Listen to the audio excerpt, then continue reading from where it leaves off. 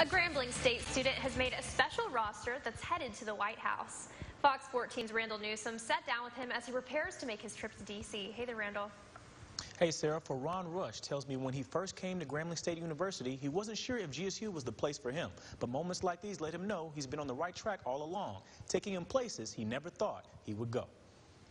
A trip to the White House. It's not something that comes around every day, but a group of HBCU students are on their way. Only 63 students chosen from around the country to bring their innovative ideas to the nation's capital. And one of them is from Grambling State University. For Ron Rush, a senior majoring in computer information systems made that roster. But he says once he applied, he knew he was qualified to be on that list.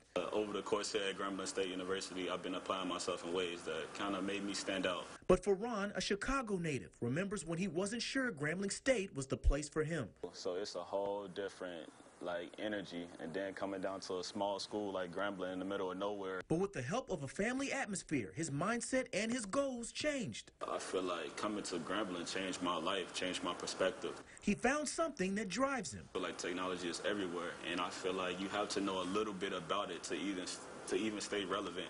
And people at the highest level started to notice. I was invited specifically to come interview with the CIA at the headquarters in VA. Giving him a new level of confidence. I kind of tapped into this mentality like I deserve to be here. Like I worked hard, I deserve to be here. And now he takes his ideas and his testimony to the White House. Know the importance of HBCUs and the role that they play for black people, especially coming from cities like where I'm from. But he says this is only one more small step towards his big goals. I'm big on longevity. Like I want to be around for a long time doing exactly what I want to do.